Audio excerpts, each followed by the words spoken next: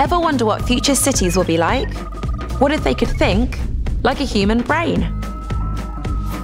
Imagine a city where layers of artificial intelligence and the Internet of Things are being incorporated into our infrastructures, making even homes and traffic monitoring systems talk to each other.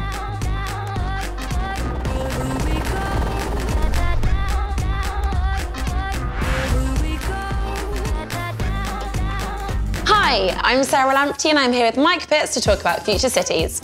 So what can we expect?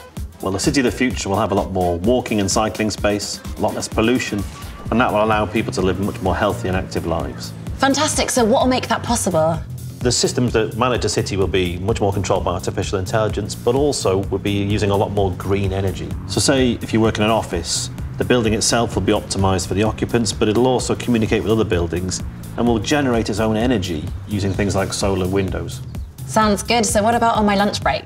So you'll go and collect your lunch from what's an increasingly interactive high street. You probably won't have a till in a shop when you pick up your sandwich, but if you went to go and buy a new dress, you'd go into an augmented reality changing room where you could look at different options and how they looked on you. I like the sound of that. So what about on my way home? Well, we won't be driving cars so much in the future. The public transport will be almost Uber-like. You'll have automatic driven pods that will come up and collect you. So you're saying that transport will become intelligent? Absolutely. Particularly moving between different transport modes will become even easier and all seamless and connected. So how would I pay for something like that?